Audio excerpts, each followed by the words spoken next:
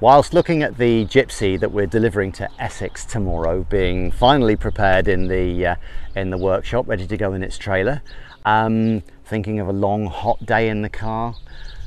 It's going to be a long hot day for your chickens. We're up over 30 degrees now, so I thought we'd put this little video together of some hints and tips for how to keep them cool. Well, good afternoon everyone. Summer is with us. The long, endless summer, apparently 30 odd degrees forecast for weeks and weeks. Children are now on holiday, so all you mums are used to slipping, slopping and slapping with the t-shirts and the hats and the sun cream. What about your chickens? Your chickens are naturally jungle fowl, so they're used to being in places where there's shade, even if it's warm. So you have to think about providing shade for your chickens. So first of all, how do you know if it's too hot for your chickens? Well, first of all, something to think about when you're out in the sun. Wear a hat. There we go, that's much more sensible. So, how do your chickens tell you that they're too hot? For starters, chickens don't sweat, they pant like a dog pants. So that's the only way they've got of getting rid of the heat from their body. So what they tend to do if they're too hot is walk around with their beaks open. Good impression there. Or a Labrador. With their beaks open and looking generally sorry for themselves. They'll be off their food. They may actually go off lay, be drinking lots of water, and you may find them lying out on the ground with their wings spread out, just desperately trying to get rid of this heat that's slowly boiling them. So watch your chickens. What we have to do is provide them with means of keeping cool. Did I mention if it's sunny you should wear a hat? Well, we'll try this one. There we go. That's much better on my head. Crocodile Dundee job. Right, so there are many ways obviously of keeping your chicken run shady. One of the best ways is if you've got a spare parasol,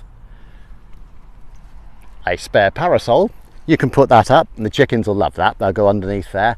Nice bit of shade, especially if you can put it somewhere where there's a bit of breeze. Other thing you can do is get a builder's tarpaulin, 4 sticks like a tent, and then stretch it out above the ground. They'll happily go underneath it and it'll be absolutely lovely and cool for them. You can put that over your run, or you can put it from your washing line to a tree, or whatever you want to do. Just somewhere where they can get underneath. They will absolutely love being able to go in the shade. Now there's other things we can do to help keep them cool.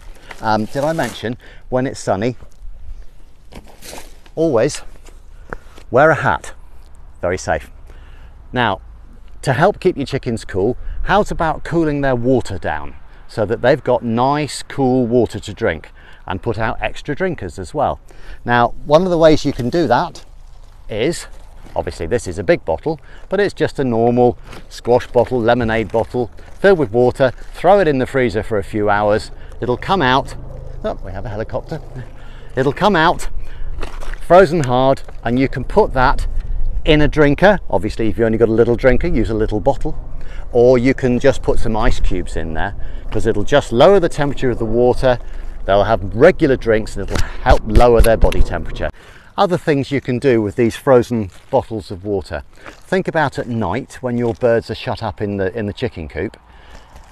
They need as much ventilation as possible, and obviously they're in their nice big feather duvets they're wearing. They're going to get warm.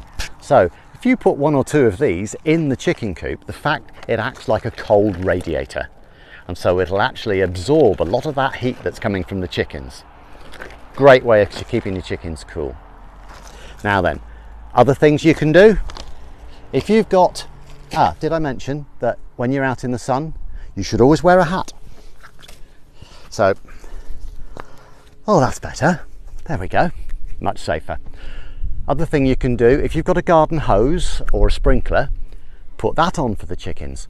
If you can put it on a mist cycle, where you've got the little nozzle on the top, just so it's a very gentle mist, you're not using a lot of water, but the birds will go under that, and just the fact that the water gets on them and evaporates will cool your chickens down nicely. One more thing, if you've got a nice electric fan, just a cheap one, it's lovely sunny weather, nothing's going to rain at the moment, drag out an extension cable and put a fan out there with your birds.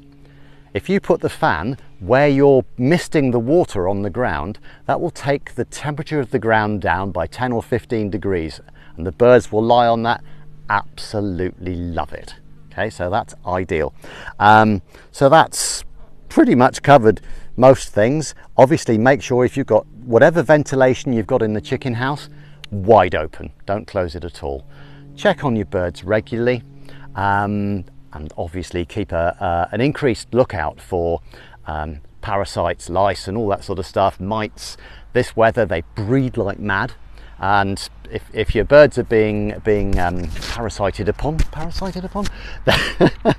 then obviously they're going to go downhill fast with the added stress of the heat. Now, in the words of a friend of mine, an Italian friend of mine,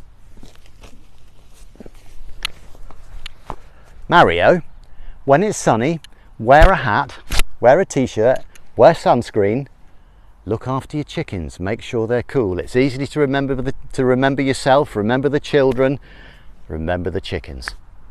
Thank you very much. Go and get them cool. Just to demonstrate the use of a misting hose to dampen the ground, and then if you can arrange a fan to go over it, all the better. But if you can't, just the pure evaporation from the water off the ground will help cool your birds down.